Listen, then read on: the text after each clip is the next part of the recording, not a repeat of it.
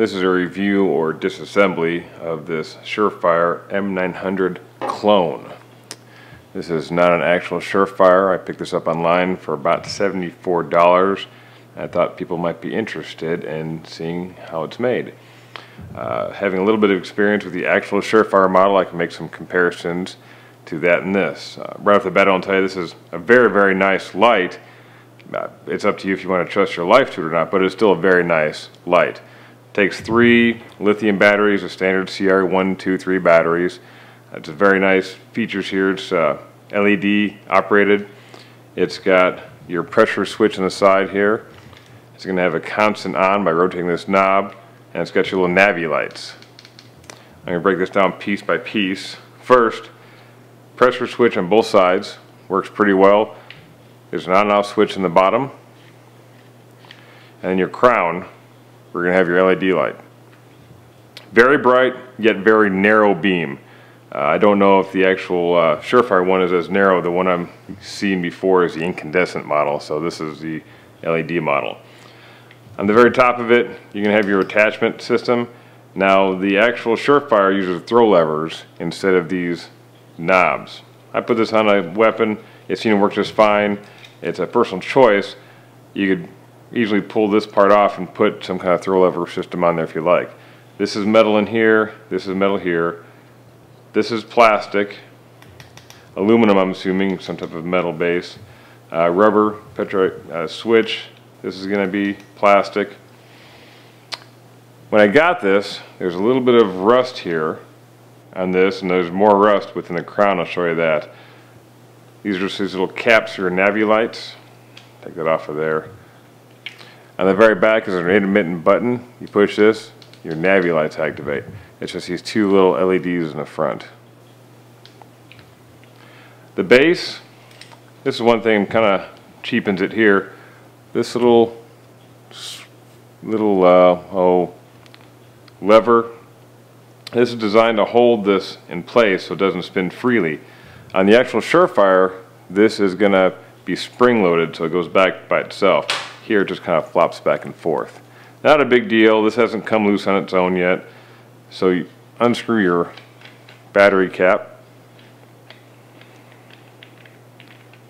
and you have 3 batteries inside. Does not come with the batteries. These are user provided.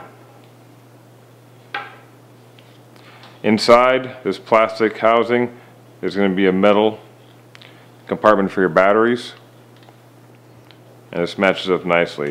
It doesn't feel too gritty. It feels pretty smooth. On the actual Surefire, there's an O-ring on here. This one does not have one. I'm sure you can go to the local hardware store and buy one. The on-off switch, not as nice as the one on the Surefire. The Surefire one has a positive click one way or the other. This one just kind of floats freely. Kind of cheap here. You take this little ring off.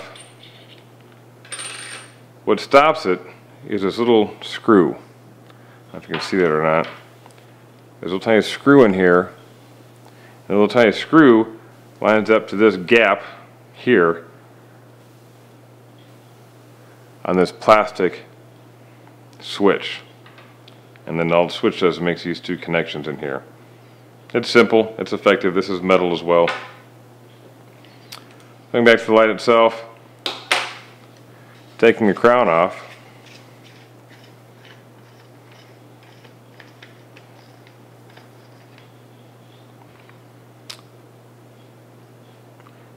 It feels much lighter. This little piece comes out. And this was a little disturbing. Here's your LED component, your LED light. You have your springs here. This is completely rusty right here. This is how I got it, completely rusty. Let me, if I can zoom in on that and show you.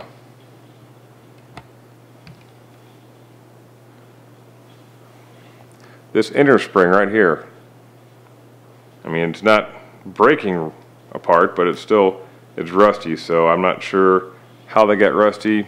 It just got that way when I got it here.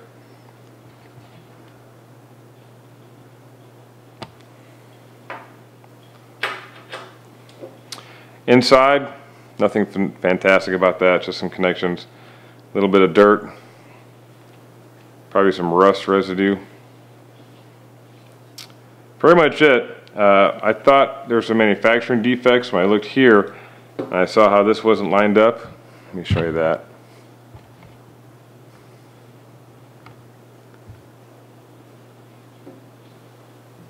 Focus.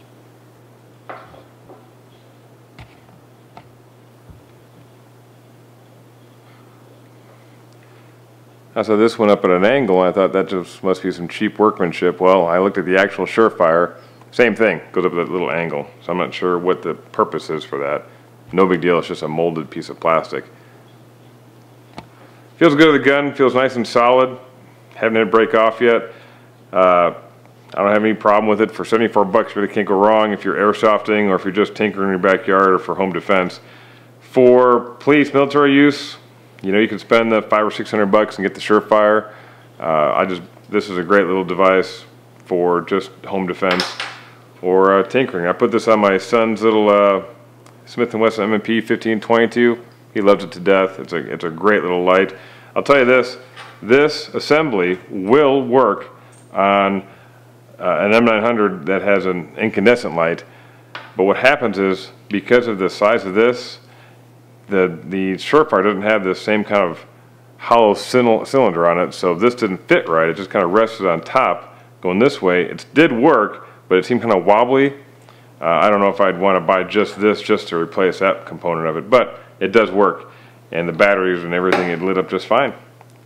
Just for a quick review, any comments or questions, put it on the site. Thanks.